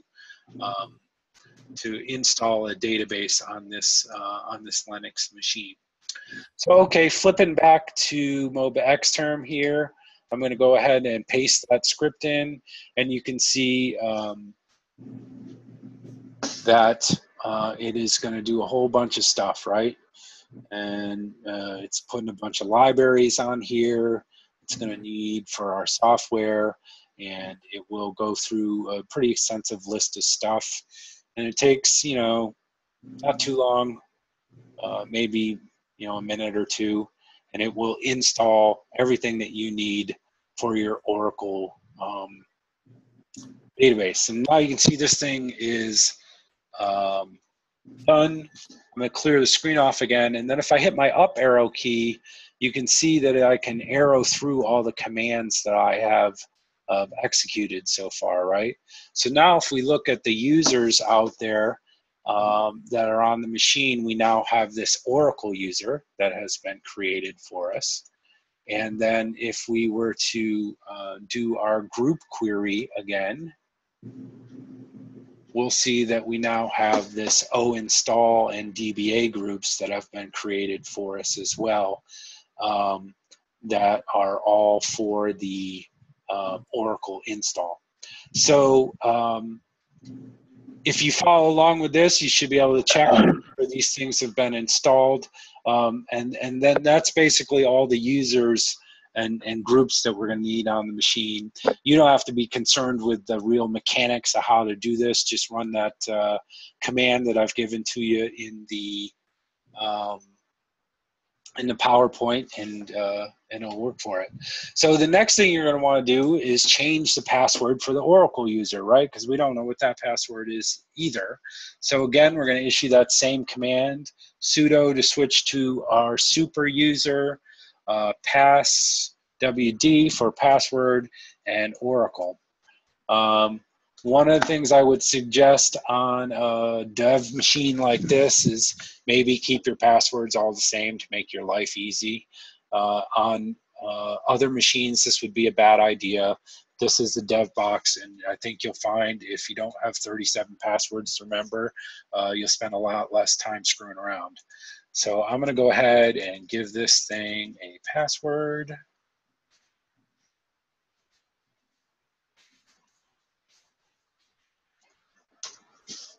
And then you'll see that I have updated my password. So now the beautiful part about this is this allows us to do things like switch between users now. So if I were to issue the su command for switch user, I could say switch user to Oracle. It will challenge me for the password. And now I am a different user on this machine. And if I wanted to go to my user home directory, I could type cd for change directory, and then tilde, which is really just a shortcut for going to a user's home directory. And I would now be in my Oracle home directory, which I could prove by typing pwd for present working directory. And you can see I'm in home Oracle. Now, if I wanted to just flip back to my EC2 user, I can actually just type exit, and it will exit me back out to my EC2 user.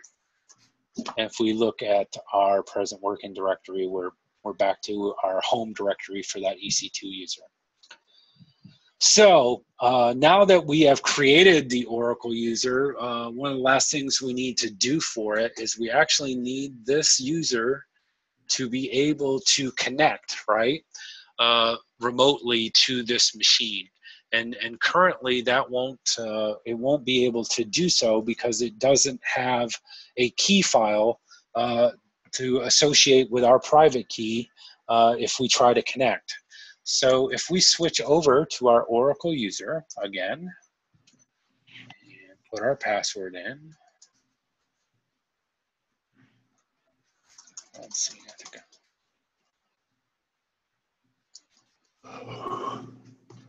almost positive. Oh, I can't believe I didn't mess that up. And then I'm going to switch to my home directory, and it's very important that the next steps we do are in the home directory. So if you type pwd to tell you where you are, you'll see you're in the Oracle home. We basically just need to create a new directory to hold our key, right? So the way we do that is with the make directory command, which is mkdir. And then the directory we're going to make is dot, which in Linux basically means hidden, and then SSH, and that makes the directory. So to see if we actually created it, we can use the list command, right? If I do ls, which is list, I won't see anything because that directory is hidden. If I do ls-a, I'll see the directory and all the other hidden files and directories because the -a command will actually show us everything. So now what I need to do is I need to change the permissions on this thing and on this directory. And the way you change permissions in Linux is with the chmod command. It's chmod. And I'm not going to really dive too deep into how security works on Linux. You're just going to have to kind of trust me with these commands. We'll talk about it a little bit later, but for the time being, just to understand that this chmod command basically will affect which users groups can access a file. And the way it works is you define permissions for a particular user, a particular group, and then the rest of the world. So this 700 is just an option to define those permissions. And like I said, I'm not going to make you suffer the pain of talking about that right now. So I'm going to say, hey, change the permissions on that directory I just created. So now that I've done that, I actually want to create a file called authorized keys in that directory. This touch command will basically just create a file for me. So I'm going to say, hey, in this directory, create me a file called authorized keys. All right. So touch means if the file doesn't exist, go ahead and create it. And I've given it a directory path and the file name. So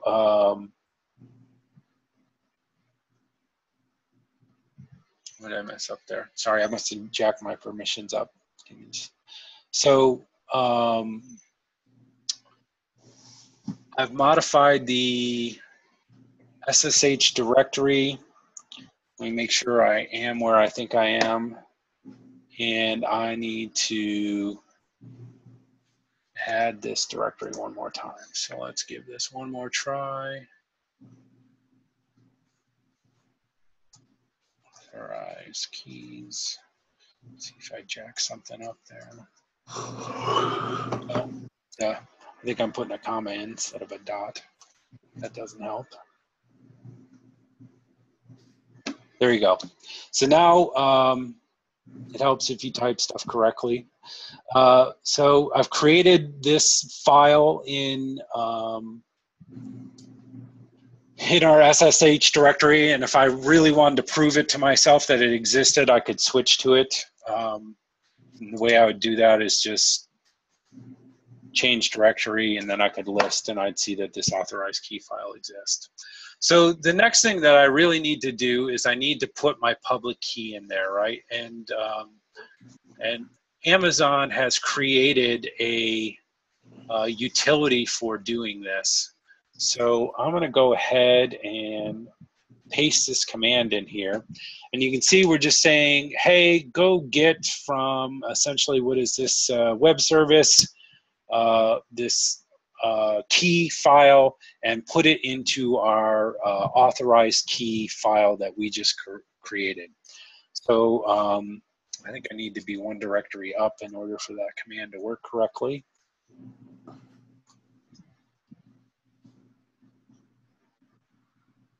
So I'll arrow up to get my command one more time. And all right, you see that executed. And so now if I really want to prove to myself that this actually did something, I can switch back to that directory, and I can open my authorized key files with VI, which is Vim. And you'll see that, hey, look, there's a key that will be used, right? So if I just hit :Q, I can exit the file. And now at this point, I've done everything I need to do in order for our Oracle user to be able to connect remotely. So now what I can do is actually come back over to my sessions and change the user that's in my session. Now I'm going to go ahead and put Oracle in as the username and say OK. And then if I double click that, it will open another window. And you can see now, if I've done everything correctly, I'm now connected as this Oracle user to my remote instance. And this really gets us to the point of everything we need to do from the perspective of setting up the user that will be used to create an Oracle database on our machine. Now, the last piece that we really have to do is attaching our storage to our machine and then setting up our VNC software to work. So storage is, the way that we can kind of look at this storage, and I'm going to jump back to my EC2 user here to look at this stuff. So in this session, if we wanted to see the storage devices that were available to this machine, we can use a command called lsblk, and this lists all the storage blocks that are attached to our machine. And you can see that these labels right here correspond with the stuff that you'll see in the AWS panel. But the one thing you'll notice is these things, save for this root volume, aren't attached to the machine because there's nothing to the right of them mapping them to a directory. They're also, at this point, just raw storage, right? They haven't been formatted. So we actually have to format these disks to be used as a part of our file system. And again, I'll give you all of these commands to do this type of stuff. The first thing that we're going to want to do is actually create our swap drive, right? So the way that we do that is we issue a command called make swap. Now I'm going to copy paste again here. And what this will do is actually format this XVDB drive to be swap, which is just a particular type of storage. So if I issue that command, it basically says, hey, I'm going to format this thing as swap space, and it's quick and easy, right? So the next thing we need to do is actually turn that swap on, make it available to our system. And right now, if we were to type the command free-m, we would see that this swap, there's no swap available here, right? But if we say, hey, use this for swap space, and issue that command again, we'll now see that that 5 gig of space has been added and is available to the system to use. All right, so now the only thing left to do is to actually format the other drives, and that's really pretty quick and easy. Those are just going to be formatted as regular, what's called ext4, which is just a file system. And so we're going to take the C drive, which is going to end up being where we store our software. We're going to format that as a regular file system. So we just issue that command, and then we're just going to issue that exact same command for that D drive as well. And this is going to format this as ext4 regular file system. So we have now, if we type that same lsblock command, we're going to see that, hey, all this stuff is actually formatted now. But it's still, and we can see our swap is listed as swap, but it's actually not connected to anything on our system, right? So if we were to switch to the highest level of our current file system, I'll leave my screen off here. Sorry, clear. We would see, if we did a list command, here's all the directories that exist on that root drive, right? And you'll notice this U01 directory over here, which is where we're going to install our database. We want to mount one of our drives to this, which basically means when people go to U01, the storage is going to be on one of the storage devices we created. And we're actually going to want to create one more directory at this level. So I'm going to use sudo and make dir, and I am going to create an inventory directory, or IMV. So now if I do that same list command, you'll see that that IMV directory has been created.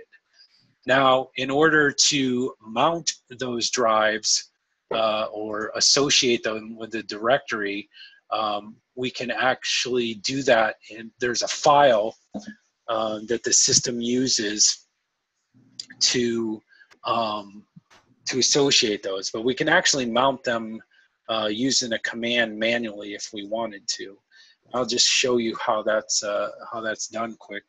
So if we use the mount command, we can say sudo mount. We give it the drive and we say we want this mounted at this directory. And then we can actually do the exact same thing for our D drive, and we will mount this at that UO1 directory. So now, if I do that, issue the ls block command one more time, you can see that the storage devices that we have formatted and attached to our instance are now mounted at particular directories, which means, hey, they're available to use, and everything that gets put into those directories will actually get put on these individual storage volumes that we have mounted. Now, manually mounting our storage is something that we don't want to do, right? And so the last thing I'm going to show you tonight in the few minutes we have left is just how to set this storage up so that it is automatically mounted every time we restart our machine.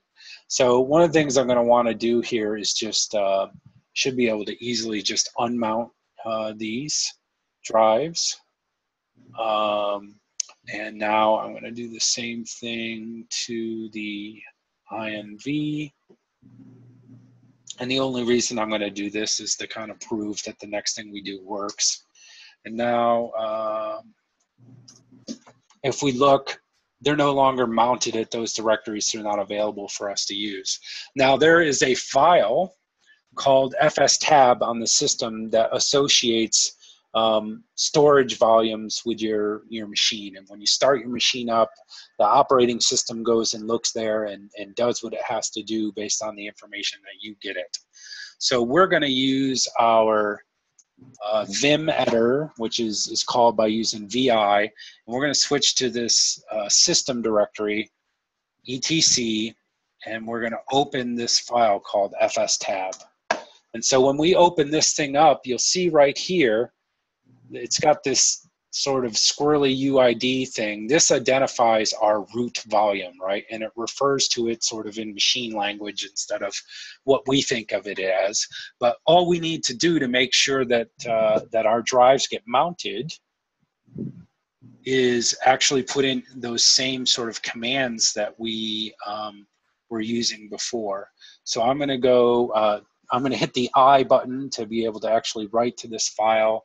I'm going to come to the end of this line and just create a new line. And so in order to, the commands that we actually need here, I'm just going to copy paste them in the interest of time. So we need the information for our swap drive. Let me copy and paste that in. Oh, and I accidentally copied that, my bad. All right, so that's the entry for that XVDB that tells it it's a swap drive. And then I am going to put the information in for the C volume, which mounts to our INV directory. And so I'm going to go ahead and paste that. And then I'm just going to put the same in for our D, which mounts to our UO1, which was that 30 gig drive we had. And so now if I haven't done anything horribly wrong here, this should just work. So to write this file, I'm going to hit the escape key to turn insert off. I'm going to hit colon, W for write, and Q for quit. And I promise you, I'll have you out of the command line here by next week, but you just have to deal with it for now. So now if I want to prove that this works, if I type that block command, we still don't have anything mounted there because we haven't actually refreshed the system. But if I issue this command sudo for super user mount and -a to say basically use that fstab file, if I've done everything correctly, I won't get an error. And when I issue that command, we'll see that our drives are now mounted again. And this means now that whenever, basically you never have to think about your storage volumes again, right? Unless you want to come out and either detach a volume or mount another one to the system. So once you've gotten to this point, you have formatted and attached the storage that we allocated for this machine, and you have ensured that it will always be attached to your machine every time you start or restart it. And that basically gets us to the point where our instance is pretty much ready to go. The last really couple command, well, actually we only have one more command that we have to get through and we'll be done for the week. So the last thing we really have to do is change the ownership of that INV directory and that UO1 directory. So if we wanted to look at the ownership right now, I type in ls-l, you would see that this INV directory is owned by our root user, and this UO1 is owned by our root user. So that will not work for installing our database because Oracle requires that the Oracle user be the owner of the directories where the software is going to be installed. So we want to make it the owner of where we're going to park all the software install stuff because we want it to have permissions, and we have to make it the user, the owner of the UO1 directory because it's required. So there's a command for changing ownership called CHON OWN. I'm going to go ahead and just paste this in here. Sudo change ownership recursively to the Oracle user and the OInstall group for the INV directory. And then we're going to issue the exact same thing for our UO1 directory. And now if we do that same list command, we should see that the ownership for INV is changed to the Oracle user and the OInstall group, and the ownership for the UO1 directory is Oracle and OInstall. So that is everything I wanted to get through with you guys this week. What we're going to be doing next week is actually installing a desktop on this thing and accessing it with VNC Viewer. And once we get through that, you will have learned everything you need to know to get a 100 on your first assignment. So I would encourage you this week to go, if you haven't done it already, go out there, get your EC2 instance deployed, and I'll post this. I'll post the PowerPoint here in just a couple of minutes, and get your server set up. Now, if you have any problems, you get stuck, please feel free to email me. You may Skype me anytime I'm available. That includes during the day. If I'm not available and I'm up on Skype, I'll just ignore you, so you'll know I'm not available. So send me an email, and we can set up a time. We can jump on Skype. You can show me your desktop, and we can get you through any problems that you're having. I'm hoping that I have not overwhelmed you too much with everything I've thrown at you this week. I promise you that you will become comfortable with this stuff if you just sort of follow along. We'll get you there, and it gets easier as you begin to digest some of this information. So get out there, play with AWS, get your machine set up. If you have any problems, get in touch with me. I'll help you. So that's everything I have for this week. If nobody has any questions, we can go ahead and sign off. And then I'll be available via Skype here until 10:30 as a part of the office hours that I've set up. And so if you would like to talk, or you have some other machines that you or other questions you just didn't want to address while we're here on with the group, feel free to Skype me. You'll need to send me a connection request. If we take a look here at my Skype profile, you'll see that, I think I can show my profile. There we go. you'll see my username is Arthur Dayton. And I got my picture on there. So if you send me a request and say, hey, it's so-and-so from class, we can connect on Skype, and then that'll give us the ability to do screen sharing and everything we need to do from the perspective of me helping you remotely. So, all right, everybody, have a good week. Good luck. Have any questions? Any questions before I sign off? For me, I joined you late, so I'm gonna go through whatever you just taught. Okay. And if there's any question, I'll get back to you on Skype. Okay. Yep. And I will post the entirety of this lecture online. I'll get it up to YouTube. Something this big probably take a couple hours, but I'll send you guys a message tomorrow when it's available and where to find it on YouTube. Otherwise, if anybody wants to talk, just reach out to me on Skype, and I'll hang around as long as I need to tonight. Otherwise, I'm going to sign the meeting off. Everybody have a good week, and I'll talk to you all next week. Thank you. All right. Bye now.